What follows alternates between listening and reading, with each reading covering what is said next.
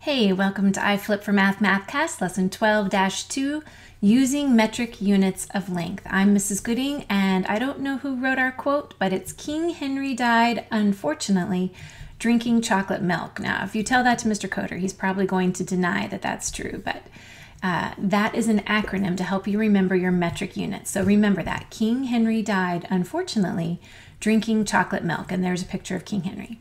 Our learning goal is to use King Henry to convert metric units of length. So these are some kind of metric facts that you need to be very familiar with. So you're going to want to make sure that you take special note of these. There are 1,000 millimeters in a meter. The meter is your base unit. Everything is going to end in the word meter in length, and that's going to be what you're going to relate all of the units around it to. So meter's right smack in the middle. Milli actually means thousand. So you're going to want to, don't get that confused with million. It doesn't mean million. You have to be smarter than the average fifth grader. Milli means thousand. There are 100 centimeters in a meter, and you can remember that because centa does mean 100. A centipede has 100 legs. A century has 100 years. A centurion is somebody who is in charge of 100 soldiers. So see if you can think of some more words that begin with cent, C-E-N-T, besides a penny, which is actually 1/100th of a dollar. So we're talking about fractions here with milli and centa. There are 1,000 meters in a kilometer. So kilo means 1,000, but it's the other end. And then use the King Henry strategy to convert metric units of length. So that's your King Henry died, unfortunately, drinking chocolate milk. So here is our vocabulary, a meter. A meter is the metric unit of length. So remember, everything's going to end in the word meter. It is about the width of a door. So if you hold your arms out, it's just probably a little longer, maybe your elbow to the end of your finger. Let's go on to centimeter then. So a meter would be 1, that's your base unit. And then a centimeter is if you divided that meter into 100 parts, little teeny tiny parts. A centimeter is one of those parts. It's 1/100th. So if you can remember that centa means 100, then you can remember that if you divide a meter into 100 parts, it's one of those little tiny parts. It's about the width of a paper clip, not the length, not the long ways. Look at it this way, the width. A millimeter, again, means 1/1000th. So if you took that meter and you divided it into 1,000 parts, it's one of those little teeny tiny parts. It's about the thickness of a dime. So you can see that picture. It's not the width of a dime, it's the thickness of a dime. So if you turn it sideways and you can see it up against that ruler, they took that centimeter, between 6 and 7 is 1 centimeter, and that dime is just one little tiny part of 10 parts, which makes sense because there are 10 millimeters in 1 centimeter, and you can see those marks on the ruler. A kilometer or kilometer means 1,000, but it's not a fraction. It's 1,000 meters. And a kilometer or a kilometer, it's okay to say it either way, is about the length of 4 city blocks. So let's go back. I don't know how to go back. Oh, here we go. Okay. So here is our example. So remember, King Henry died, unfortunately, drinking chocolate milk. And our base unit is the meter. Now, the reason we have the word unit in there instead of meter is that in the metric system, whether we're doing capacity or weight or length, they all can be used with King Henry. So we can insert whichever ending term that we need, whichever suffix. So in this case, we're doing length, so we put meter where the unit is, but we could put meters, liters, or grams, depending on what we're measuring. So you can see the K in King stands for kilo. The H in Henry stands for hecto. The D in died stands for deca. The U in unfortunately, I put it in commas around it so you can see that's the base unit, is going to be our meter. And then the D in drinking is deci. Notice everything to the right of the meter or the unit has a soft C sound. Deci and centi. Centi is that 100th that we were talking about. And then to the right of that, the M in milk stands for milli. If you look back at that deca, which is on the hard K sound, kilo and deca both have a hard K sound. Sometimes people spell deca D-E-C-A. That's okay. But what you need to know is that they both have the hard K sound, regardless of how you spell them. Let's do some examples. So I wanted to show exactly how I write it down. Every time I'm working one of these problems, or if I have a page of homework, I always write this at the top. And I start with my saying, King Henry died, unfortunately, drinking chocolate milk. You don't have to put those commas in there, but I wanted to make sure that you see that this is our unit. This is where we're going to put our meter. Okay?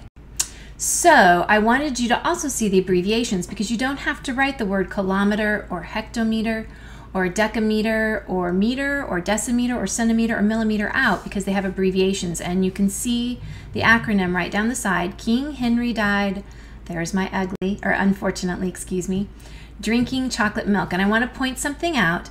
They all end in M, except for meter, which is the M itself, and all of these, this stands for meter. The only one that is different is this one, the decameter, and because there's already a DM for decimeter, they abbreviate this one differently, and it's spelled D-A-M, like the kind of dam that holds water back. So remember that, because if you put DM, then it means decimeter, and if you put DAM, it means decameter. So let's go ahead and try this. This is exactly what you do. So you happen to have a decimal in this, and we're always moving our decimal, kind of like we did when we were multiplying, except it's a little bit different. So we come up here and we're starting with meters. This is what we know, and we're going to what we don't know. So we start at the meter point, and that's right here, right on this letter that represents the meter. And we're going to count until we get to the letter that represents centimeters, because that's what we have over here. So I'm going to start at meter, and I don't count until I've jumped somewhere, just like in the leapfrog in multiplication. 1, 2. So in this case, I moved 2 places, and I'm going to put an arrow to the right. Otherwise, I might make a mistake. So I'm going to come down here to my decimal, and I'm going to take that decimal, and now instead of pointing right on top of the letters, I'm going to jump the numbers just like we leapfrog. So I'm going to move it 2 places to the right. 1, 2. So this is where it is now. It's no longer here. And so what I have left is 456. Now remember, when a decimal's at the end of a number, I don't have to put it. So I can just leave it 456 centimeters. Now I want to show you one that moves in the other direction. If we start out with 53,000 millimeters equals how many kilometers? That may be a big jump. Make sure you write these abbreviations down next to the words somewhere in your journal so that you don't forget what each of those stands for. Let's see, we're going to start at millimeters because that's what we know. So we'll come to the M for millimeters, milli, really. And we're going to jump until we get to kilometers, which starts with the K. So we're going to jump 1, 2, 3, 4, 5, 6 places. And this one, we went 6 places to the left. Probably shouldn't write that there. Let's write it up here. We went 6 places to the left. So in this number right here, remember if you don't see a decimal in a number, it's always at the end. We're going to jump 6 places now in between those numbers. 1, 2, 3, 4, 5, 6. Because remember, if there's not a number there, you make a little egg cup and you have to fill it with something, and let's fill it with a 0.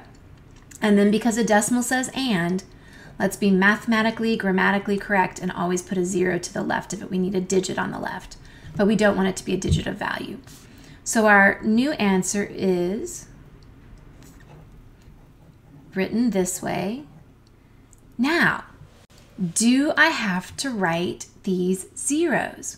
No, because they're at the end of a decimal number and they don't mean anything. So I can just leave my answer 53 thousandths. Remember, decimal, tenths, hundredths, thousandths. So it ends in the thousandths place. It's 53 thousandths. Let's go try some practice problems. We're going to work through these kind of quickly. So remember, your job is to know when you need to push pause and rewind and watch it again, or wait and take a little bit longer. So number 1, 65 millimeters equals how many centimeters? Remember to use King Henry and move your decimal accordingly. Go ahead and pause it, look back at your notes, finish it, and push play when you're ready. Did you write 6 5/10 centimeters? Let's see how we did that. So we start with what we know, millimeters, here's the milli, and we travel to centimeters. One jump to the left. Let's write that here. One jump to the left in the direction of the arrow. So here's where our decimal is when we don't see a decimal, and we jump one jump to the left. So our decimal is now 6 5/10. Number 2, 473 kilometers equals how many meters? Pause it and push play when you're ready. Did you write 473,000 meters? Let's see how we did that one. So we start with what we know, kilometers. We know how many kilometers we have, and we're going to jump to meters. So we jump 1, 2, 3 to the right. And so we can see here, let's rewrite this number underneath so we have room to work. Here would be where our decimal is when we don't see one, and we don't have any numbers, so we're going to have to make little egg cups. 1, 2, 3 to the right. Now our decimal's not here. Fill those with zeros. We don't need that decimal at the end actually, but we do need a comma. So we have 473,000 meters. It's pretty easy, huh? Number 3, 72,542 2/10 centimeters equals how many kilometers? Pause it and push play when you're ready. Did you write, look at this crazy number. Remember to read it like a regular number. 725,422 millionths. The reason we say that millionths at the end is that that second 2 ends in the millionths place. Remember? Let's count as we go along. Decimal, tenths, hundredths, thousandths, 10,000ths, 100,000ths, millionths. That's where that second 2 is. So 725,422 millionths. This is great practice to remind us how to read our decimals. Let's see how we did that one. So we start with what we know. We know what centimeters is. We know how many centimeters we have. So there's our C, and we're going to jump until we get to the K for kilometers or kilometers. 1, 2, 3, 4, 5. It's 5 to the left. So we can move our decimal 5 places to the left. 1, 2, 3, 4, 5. So to make it correct, we're going to put a 0 in front of that decimal because the decimal says and.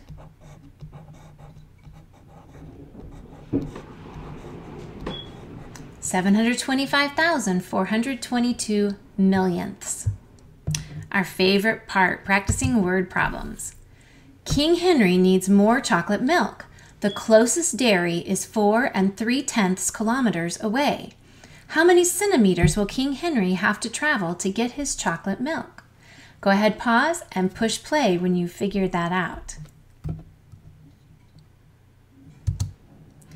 Did you write 430,000 centimeters? Let's see how we did that one. So start with what you know. We know how many kilometers we have. So starting at the K for kilometers, we count 1, 2, 3, 4, 5 to centimeters. So 5 to the right, or 5 in the direction that you moved. Make sure you don't count the letter you started on. You have to take a full jump before you can count. So we're going to rewrite this underneath because we've got a lot of jumping to do. So we'll put our little pencil on the decimal and jump 5 places to the right.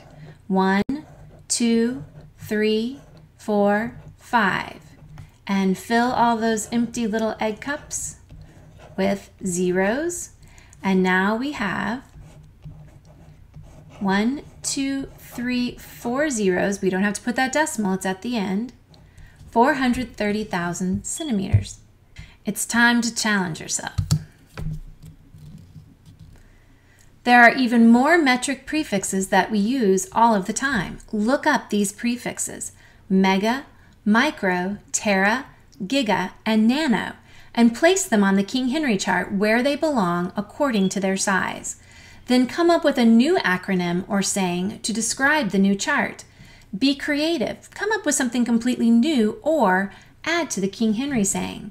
Come back tomorrow ready to check your answers and share your new acronym or saying.